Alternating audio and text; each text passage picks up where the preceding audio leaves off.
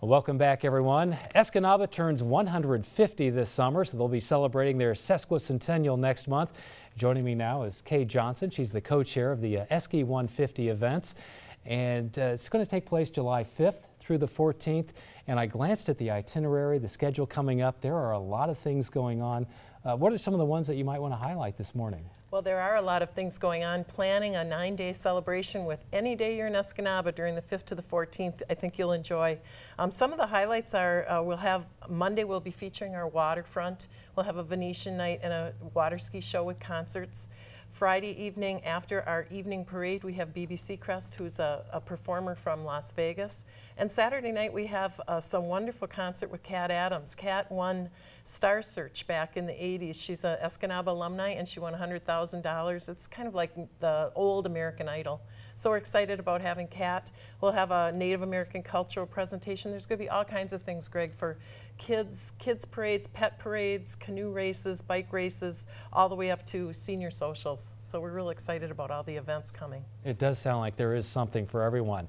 Now, you don't have to be from Escanaba to enjoy this. I can show up, right, and still have a good time? Absolutely. We're encouraging all our friends and our neighbors from all over the UP, Northern Michigan, anywhere to come. We have a half marathon, first one in Escanaba, running from Gladstone to Escanaba, and we have over 220 folks running. And as I've seen some of the envelopes coming there as far as California and Florida, lots of folks are coming home to visit mom and dad, and we'd love for all the folks in the UP and Northern Michigan, anywhere, to come and enjoy what the sesquicentennial has to offer. I did see that you have some reunions coming up. It's a big reunion week, too, for a lot of people. It's huge. We have 2 all-class reunions. The Catholic School Holy Name is having one on Saturday evening, and our Escanaba High School is having their first all-school reunion on Wednesday.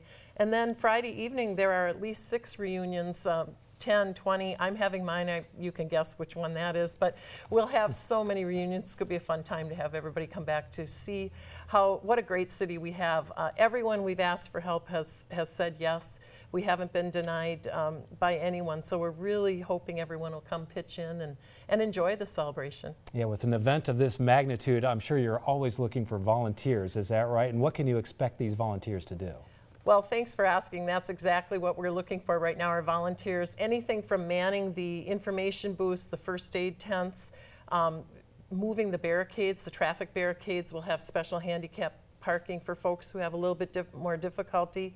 We need a cleanup, folks to clean up. You know, we ask that everybody be respectful, but we're going to have a cleanup committee, so we're looking to get about 250 volunteers.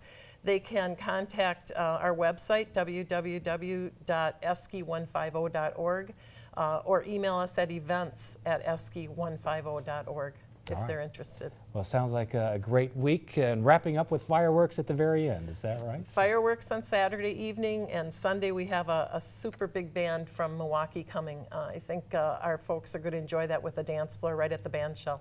All right. Well, thank you very much for joining us this morning. It's Kay Johnson, the co-chair of the Esky 150. Sounds like a great time. Again, that's coming up July 5th through the 14th. Well, when your TV6 morning show continues, we'll be back with TV6's Andrew Lacombe, who is live at Lowe's on your Do-It-Yourself Wednesday segment. He'll be giving us some grilling tips for the summer. We'll be right back.